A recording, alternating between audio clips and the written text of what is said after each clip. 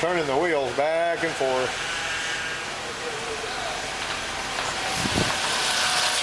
Do it now. Make some noise there. Now we're going to see what we can do about taking care of this noise. What we need to do is use this special tool to try to evacuate the air. Power steering cap off.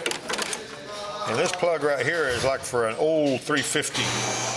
And it just so happens that it fits in there really good.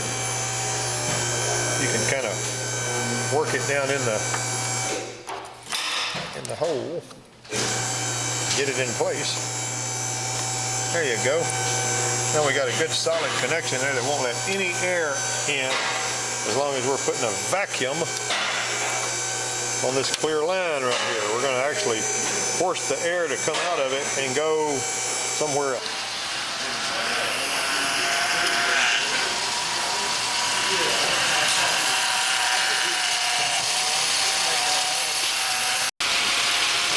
We install this in between. We're turning the wheels back and forth, and when bubbles stop coming up through the clear hose, we'll know we have all the air out of the system and the power steering should be quiet.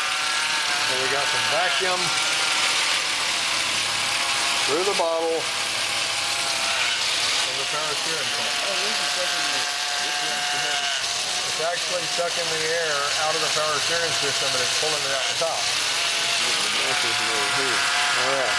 That's right. This keeps the transmission fluid from going into the engine. Now the GM procedure for this calls for using a vacuum pump, but this seems to me like it makes more sense. When the engine switched off and the vacuum trapped at the power steering pump, we stand here for 5 minutes and we let those bubbles come up out of that fluid so we can finish bringing them out of here. We pulled a little fluid into our tank here.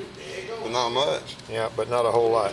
Good job, you don't hold it. So a little bit of time elapsed.